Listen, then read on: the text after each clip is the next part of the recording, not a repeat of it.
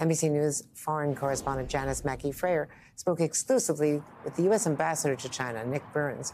And Janis is live for us now from Beijing. Janis, Nick Burns is, also signaling, trying for an opening to China, but so far China doesn't seem to be listening.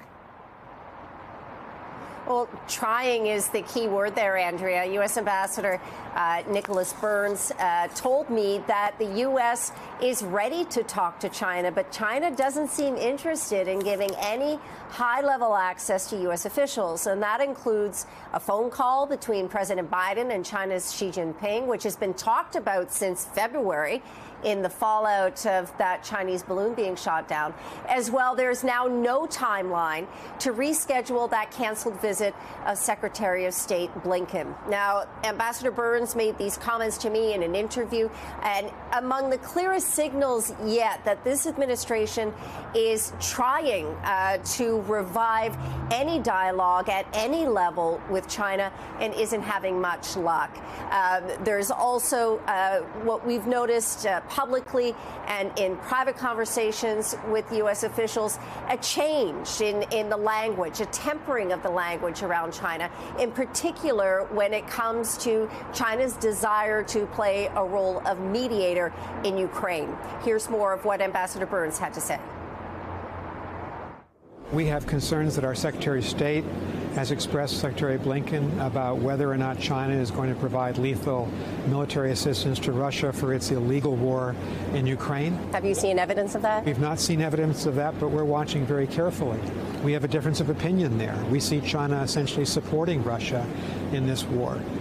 We have differences of opinion on Taiwan. We need to have a stable relationship. You can achieve that sometimes, and we hope to in this case, by having high-level cabinet conversations, by having full access for all of our diplomats here in China, and that's what we're arguing for. They're arguing for access. And there's a knock-on effect to this, Andrea. Not only do we have this chill between U.S. and Chinese officials, but there are no American CEOs who are visiting China, very few of them, no visiting members of Congress, and the student numbers have been gutted. A decade ago, 14,000 American students were studying here in China. Today, there are only 350. And you compare that to 295,000 Chinese students who are studying in the U.S. So we're seeing this knock-on effect of this chill in U.S.-China relations, and there's no indication from either side on when things are going to warm. Andrea? No, exactly. And your reporting is just so great, Janis Mackey Frayer. It's great to have you there and have the access and have that interview. Secretary Kerry, former Secretary Kerry, was on the show just a week and a half or so ago and said that even his climate conversations have been, a trip to China to talk with his counterpart, with whom he's very friendly, has been canceled on, of course, the most urgent crisis of all, climate change. Janis Mackey Frayer in Beijing.